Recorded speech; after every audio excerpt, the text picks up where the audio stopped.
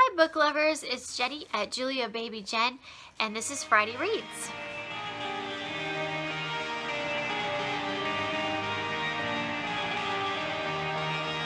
Today is Friday, December 23rd. Merry Christmas everybody. It's officially, well, in my view, Christmas. I just got off work and I'm home for the weekend, so yay! I'm very excited. I'm really excited for Christmas this year. More so than I normally am, I think. I don't know why. It's not anything special, but I don't know. I'm just in the Christmas spirit, so yay me. What I am reading this weekend. So, I am still working on a Patchwork Christmas collection, which is a series, well, just 3 books. They're not related to each other. Pretty short books. Light romance, Christmas themed books. So I read the first 2 stories. The second one I really liked.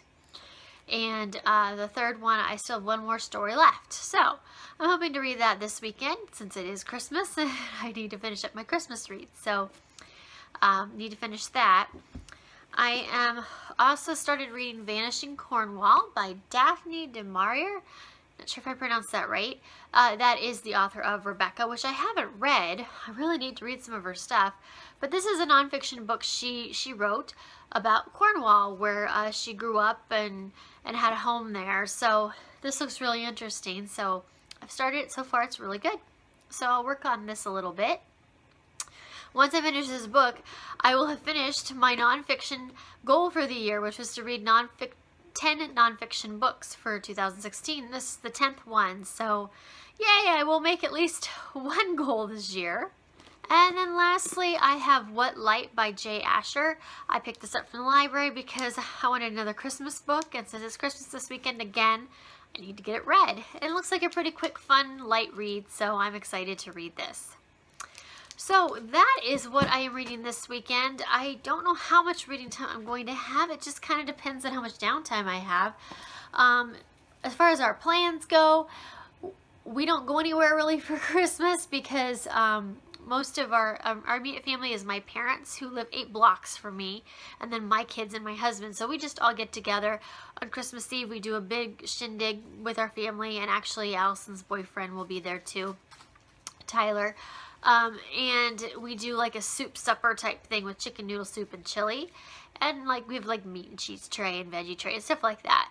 So we have just kind of a fun supper there, and then we have Christmas cookies all night, and we open all the presents. So we do our big thing on Christmas Eve.